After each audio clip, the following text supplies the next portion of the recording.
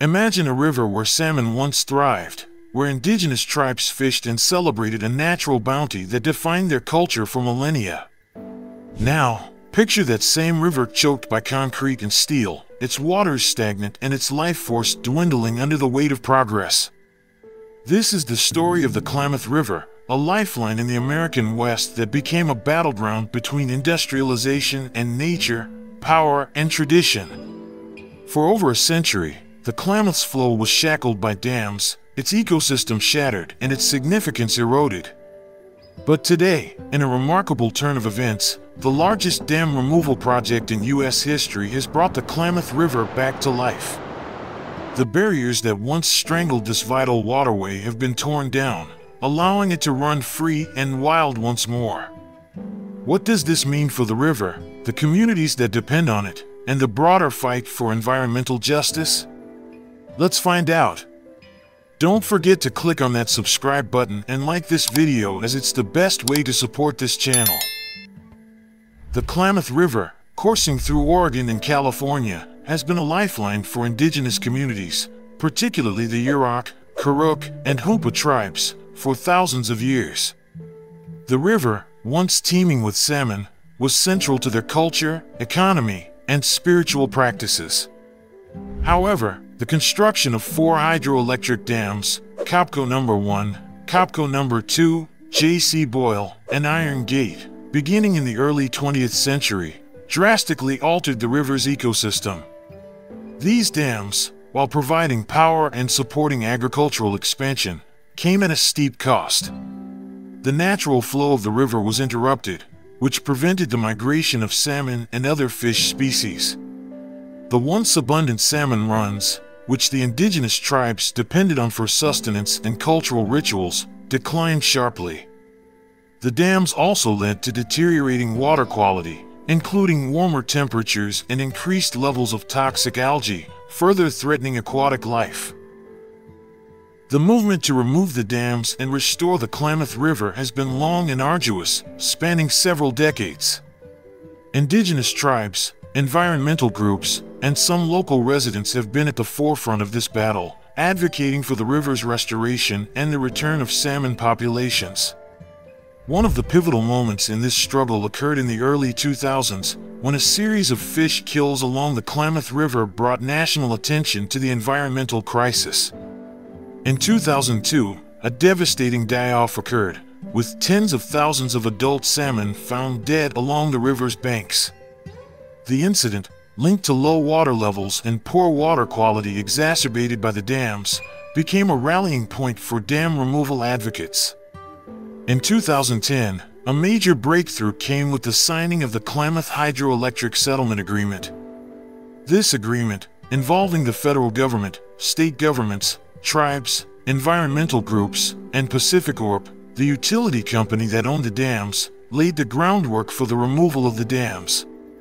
The agreement was a result of years of negotiations and compromises, reflecting the complex and multifaceted nature of the issue.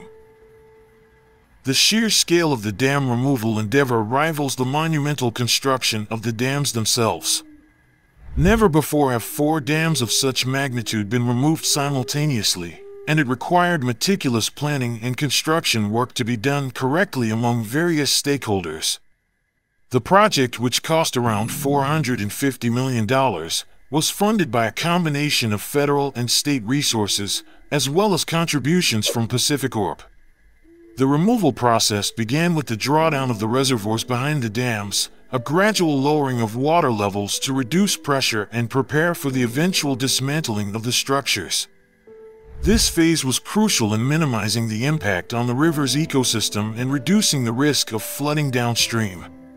Once the reservoirs were drained, the physical removal of the dam structures commenced. This involved the use of heavy machinery to dismantle the concrete and steel components, followed by the clearing of debris. The entire process was carried out with an acute awareness of the potential environmental impacts, with measures in place to monitor water quality and sediment flow.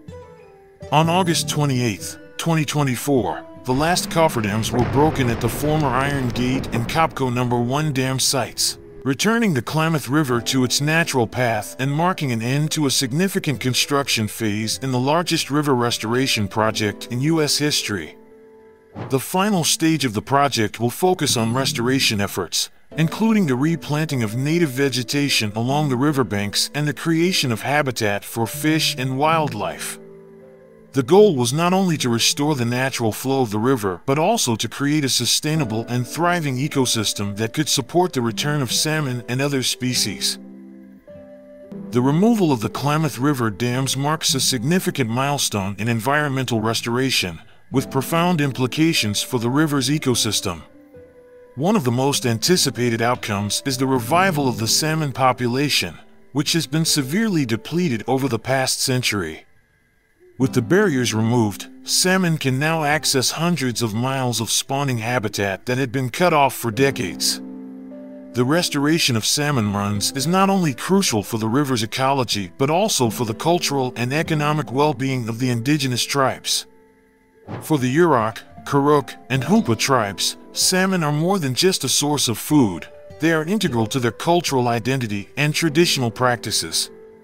The return of salmon to the Klamath River represents a reconnection with their ancestral lands and a renewal of cultural heritage.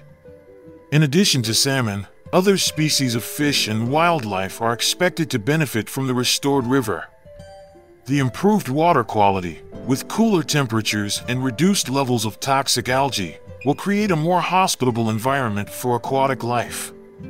The restoration of habitats along the riverbanks will also support a diverse range of plant and animal species, contributing to the overall health of the ecosystem. The removal of the Klamath River dams is expected to have significant economic and social implications, particularly for the local communities that have been affected by the river's degradation. The restoration of the salmon population is anticipated to revitalize the fishing industry, which has been in decline due to the reduced fish runs. This could bring economic benefits to both indigenous and non-indigenous fishers, supporting livelihoods and local economies. Tourism is another area that stands to benefit from the river's restoration.